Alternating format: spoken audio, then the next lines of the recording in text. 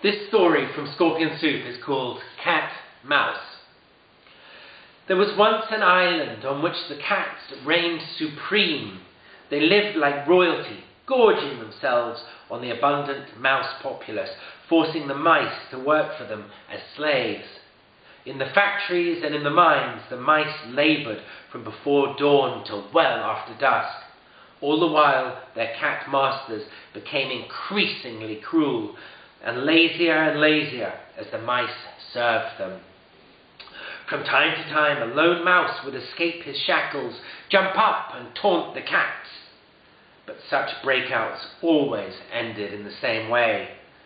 The offending mouse would be caught, tortured, and slowly devoured while still alive. Rather than becoming disheartened at their fate, the mice became increasingly tolerant.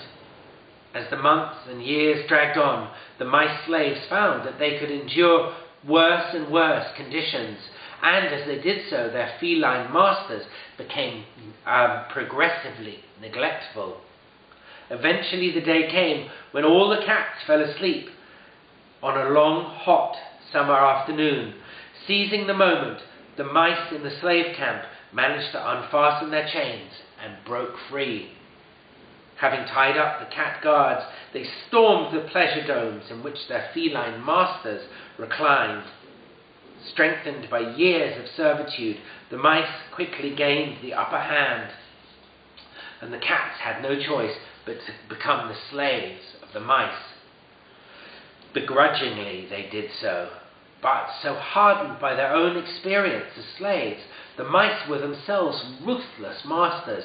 Regarding the cats as vermin, they thought nothing of executing them summarily, for even the most trifling misdemeanor. The cat numbers fell dramatically. Indeed, such was the mouse rage that the cats were almost entirely wiped out, their numbers reduced to a handful. The survivors themselves plucked up courage and broke free.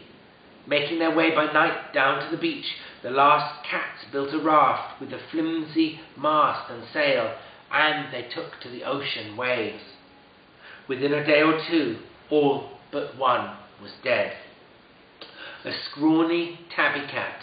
He survived because his treatment as a slave to the mice had been especially harsh, and as a result, he had learned to harness reserves of strength that other cats didn't know they possessed. After a few days and nights on the waves, this last bedraggled cat reached another island, an island ruled over by ghouls. Fearsome in looks and demeanour, the ghouls had a legend that one day a saviour unlike them would come from the distant horizon and would rule over them. Every ghoul child was raised with the legend and could quote it by heart. Each morning and night, all the ghouls clustered around on the sands to peer out to where the water met the sky. Centuries had passed, and no saviour ever came. But still they waited, and they never gave up hope. Searching the horizon for their saviour became important in itself, a kind of divine act by which the ghouls lived. Gathering together twice a day kept the community and the society strong, and was a way by which traditions and folklore were passed from one ghoul generation to the next. On the evening of the cat's arrival at the island, the ghouls were clustered around at the beach, singing a song venerating their saviour, the saviour who had never come. Some of them had forgotten exactly why they met twice daily, yet in many ways it didn't really seem to matter why they were there, so much as the fact that they were. "Look there!" cried one of the ghoul children suddenly, pointing to the distance. "Keep singing and stop making noise," snapped one of the ghoul elders. "Father, look!" exclaimed another of the children. A surge of anticipation swept through the group as all the ghouls, young and old, set eyes on the raft.